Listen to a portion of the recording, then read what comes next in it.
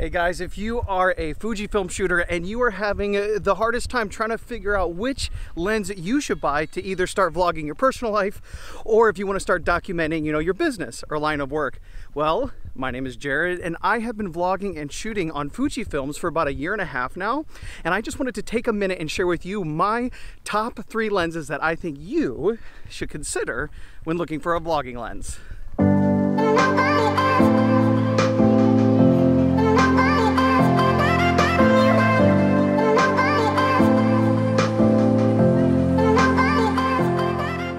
Hey guys, thank you so much for taking time to watch this video. I'm out here today playing some foot golf with some friends of mine. And I thought this would be a great opportunity to just share with you all what lenses I think you should strongly consider for vlogging if you're a Fuji shooter. Now, I remember it wasn't that long ago when I knew I wanted to start vlogging, not for personal reasons, but to start documenting and marketing my business. And I wanted to record videos every day showcasing what we do as a video agency. And I was really having trouble figuring out which lens to use for Fujifilm because that's the primary camera system that we use. I've tried out, 8 different lenses, and I just wanted to share with you the ones that I think are the best and the ones that you should strongly consider. I'm going to give you the pros and cons of each, and hopefully by the end of the video you're one step closer to knowing which lens you should be using. The first lens that I think you should consider vlogging with is the Fuji 10-24, and I'm going to switch to that now. Whew, it's a hot one out here today, folks. So right now you're looking at the Fuji 10-24 millimeter. I am actually at, I'm at the 10 millimeter focal length. And some of the pros about this lens, it does have optical image stabilization. It's a great wide lens.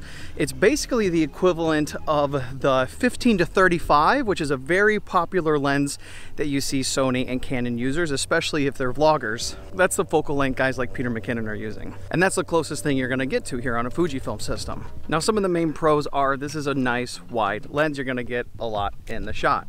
The size and the weight of this zoom lens compared to some of the other Fuji lenses is much, much lighter, and it's much smaller. So that is a huge advantage if you're somebody who's gonna be holding up a camera vlogging all day. Next is the price. Compared to some of the other Fuji zoom lenses, this is probably one of the most affordable. You can find it new for about $999, not on sale, or you can find it used anywhere from $560 to $750 on eBay. It's a hill.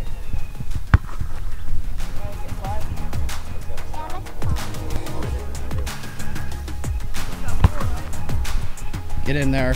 Get in. Yeah. Yes.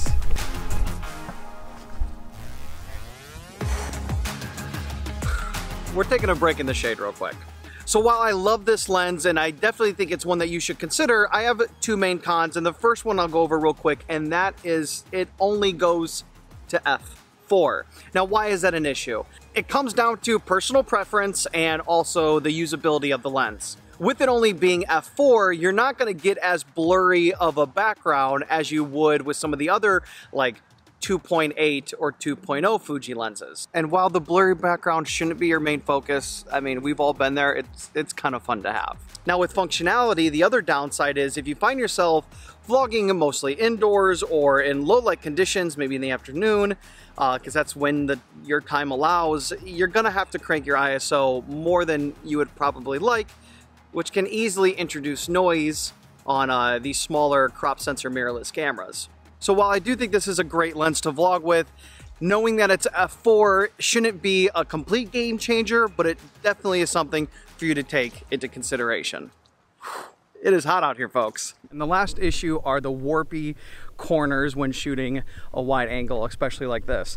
So right now I'm not using digital stabilization. I'm just using the in-body image stabilization of the X-T4 and the OIS of the lens. It's hard for me to tell sometimes while I'm vlogging, but as I'm not walking soft or ninja walking, I'm walking normal. You may see some of the corners here getting real warpy because of how wide it is. So that's the last con. All right, that's it for this lens. If you have any questions about this one, comment down below. Let's go on to lens number 2.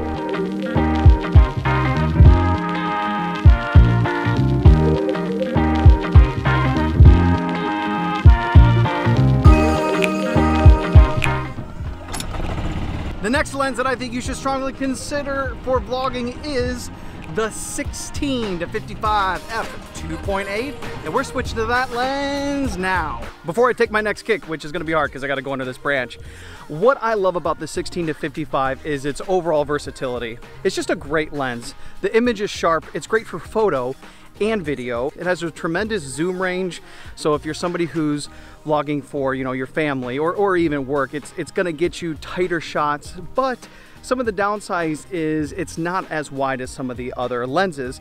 You can see right now I'm kind of tight in this shot, which if you like that, that's not going to be a problem at all. But I think what you're sacrificing for not having as wide of a lens really makes up for it in its overall versatility.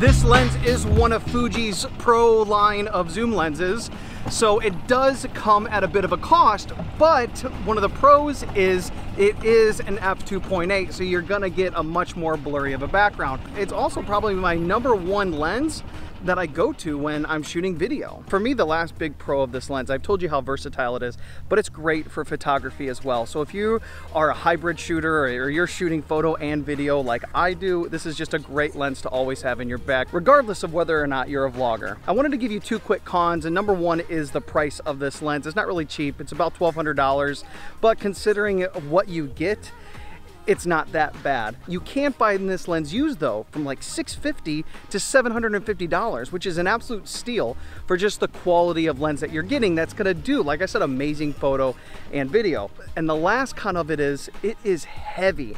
Because it's not as wide of a lens, I really have to extend my arm out, which alone makes vlogging harder. But the size and weight of this lens, especially compared to the 10 to 24, it's just so dang heavy. So I find myself having to take breaks quite often. But that is the second lens I think you should consider, the Fujifilm 16 to 55 f2.8. Let's go to lens #3.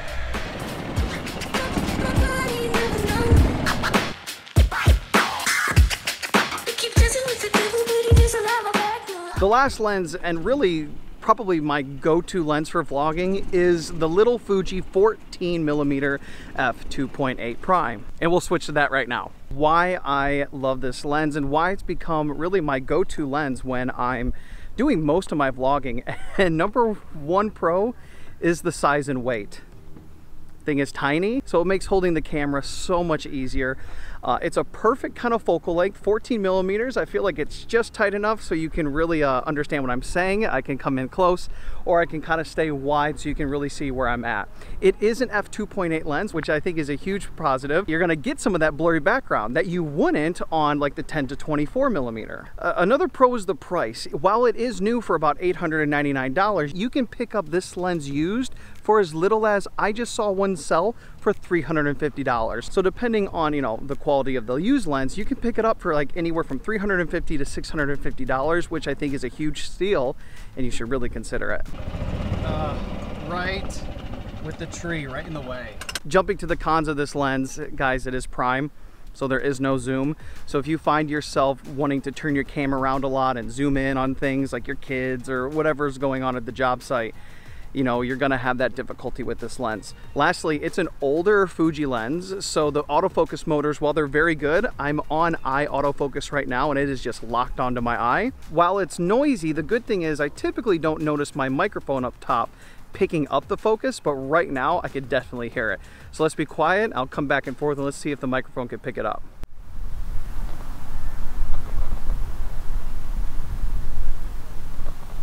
I hear it, I don't know if you can.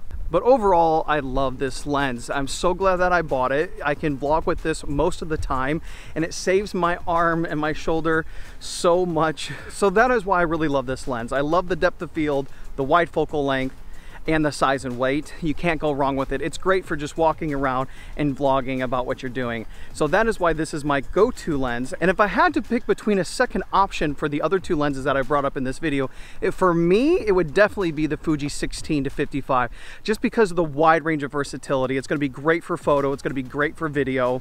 You're gonna have a great zoom range. So I think if you were to have these 2 lenses in your bag, you couldn't go wrong. However, I've shot and vlogged with all 3 of them and gotten great results. vlogs, because when you're vlogging, it's not so much about the quality, it's about the story that you're trying to tell to the people watching your video.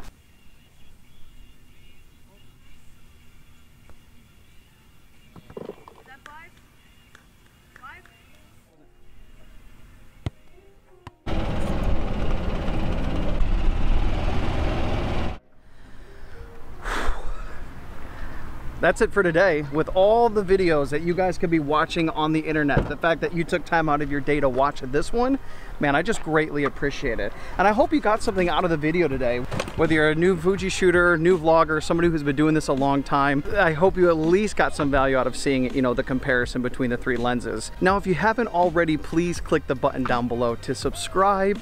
Go ahead, check me out on social media. We're always putting all kinds of behind the scenes stuff as far as photo and video, my business, personal life and branding goes.